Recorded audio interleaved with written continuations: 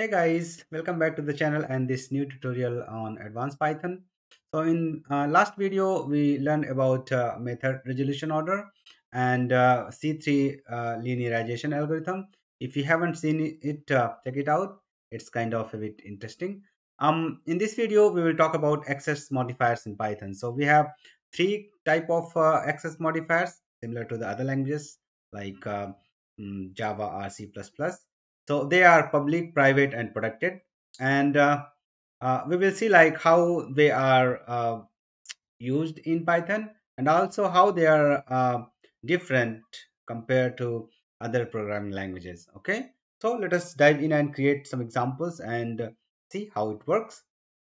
So let us create a class person and extend object class, and let us define init. And let us pass here name, age, and gender. Okay. So in general, in Python, all the variables and methods of a class are public. Okay. And we add underscore or double underscore to make it protected or private. Okay. So let us see how we can do it. So let us say we have self dot name is equal to name. And let us say we want to make age protected. Okay. So self dot is, so we simply add one underscore here and we simply say age is equal to age. Okay. And as similar to other languages, public attributes are accessible to any parts of the program, whereas protected are only accessible to class derived from it or subclasses, and private is only accessible within the class. Okay, as the definition is in other languages. So it is same convention in Python as well. Okay, and let us say that we want to make gender as a private attribute. Okay, so we can simply say self dot double underscore gender. Okay, and that's it. So now in this person class, we have name, which is public, age, which is protected, and gender, which is private. Okay, so let us create another class, employee, and let us extend person here. And now let us define init, and let us create constructor with name, age, gender, and let us say in id. Okay, and let us call super, and let us call name, age, gender, and let us say self dot eid is equal to eid. Now let us create an instance of employee class.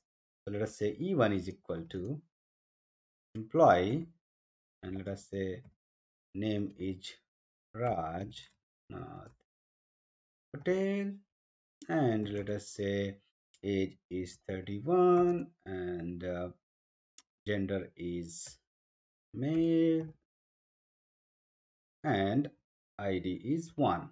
Okay, now if we try to access name, it will be accessible because it is public. Okay, print e1 dot name. Okay, okay, so as the name is public, so it will be accessible anywhere, so we can call it and let us run and see it. So you can say it is printed. Now let us try to access age in a subclass. Okay, so let us say define print age. Okay, so let us print age. The employee is self dot age. Okay, let us call that function print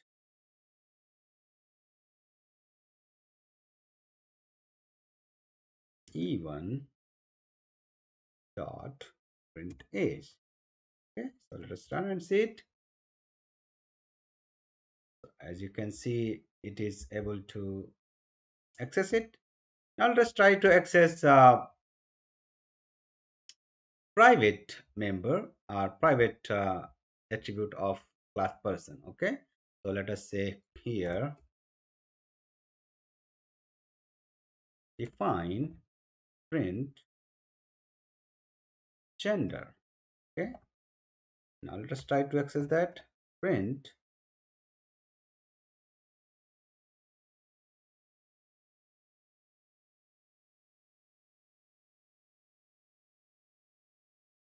self dot gender. Oh, let us try to run and see it. Even dot print gender.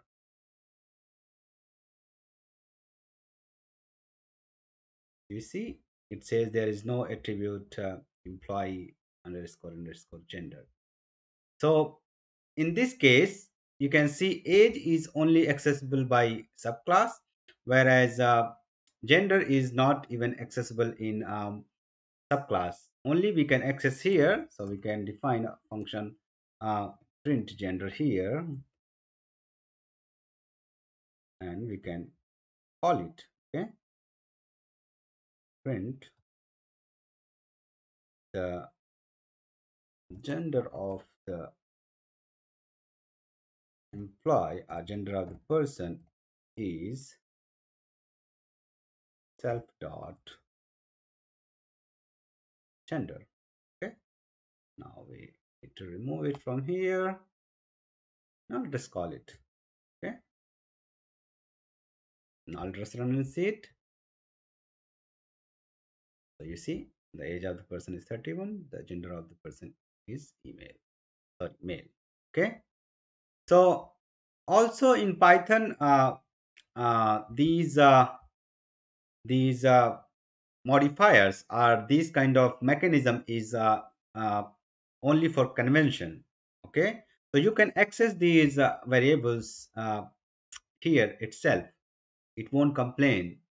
But just remember, like if a developer has put these indications like this is protected and this is private, so it is saying like don't touch them. Okay, it is not like you cannot access them. I can access them here also, like I can say print e1 dot age, so it will print the age.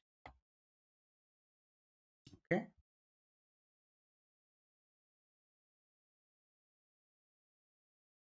you can see it prints. Also I can access even um, the private one. So the convention is I will use the class name and then I can simply say gender.